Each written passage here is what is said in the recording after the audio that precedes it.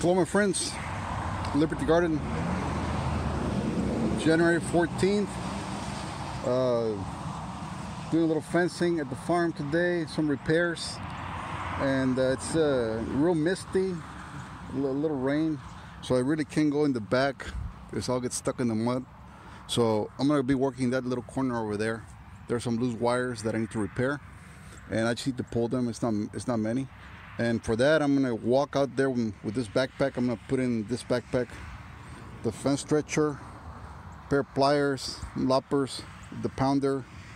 I'll probably hump these T-posts on my shoulder, and this little bucket with the hammer, pliers, clips, and some staples. And that's all I need, my gloves and my hat, and that's all I need to get some repairs done over there. Probably pull wire a little bit. So, thought I'd show you this. This is just minor repairs, and I'll be going to the back later today. Hopefully the weather gets a little better, and I'll do another video from the back where I'll be clipping some fence. Until next time. Well, this is the gap we're going to be covering today. As you can see, the fence is going that way, and it's a 4-strand fence. Not too happy with it because it's only 4-strand, but the wire is good, so this is part of the assessment of the fence. This wire is pretty solid, 4-point wire, but it's only 4-strand, so that's good. I can always throw another strand. The other impediment is that the brush. You know, we got to get rid of all this brush here. So right now, my fence, my neighbor's property hits on this tree and goes that way, and from this tree that way. This fence, this 4-strand fence, along with all the brush in the fence line, has been enduring the pressure of some cows. They don't have much of an incentive to come over to this side, and so it's been holding on okay. So I'm not too worried about that. Worst case scenario, his cows come over to my side, or my cows go over to this side when I get some. The biggest issue for me is from this point on here to the highway, because there's nothing holding a cow from getting out of here and hitting the highway. A cow may not get out through here, but if her calf gets out, she's definitely going to go behind it. So as you can see here, a young calf, this fence is off the ground about 16 inches. So I'm just probably going to throw another line in here.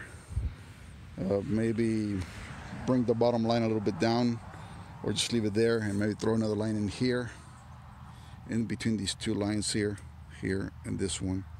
So I'll make it 5-strand. The fence is pretty strong, and I'm just gonna pull it, see how much it gives.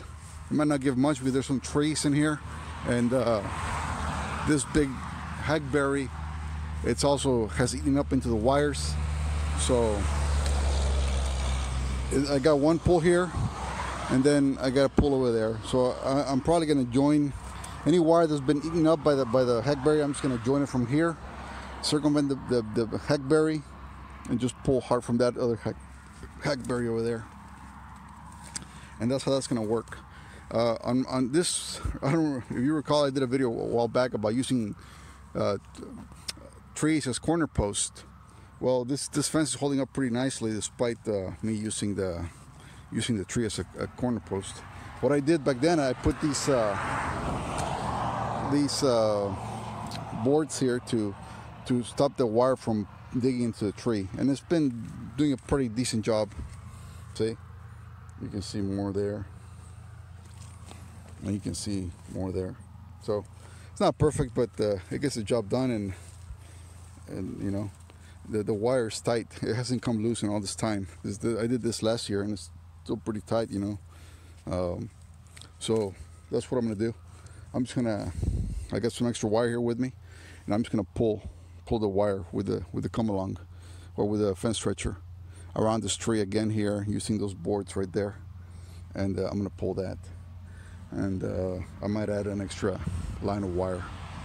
Okay, folks, that's what I'm doing. I'll show you the finished product later on. Until next time.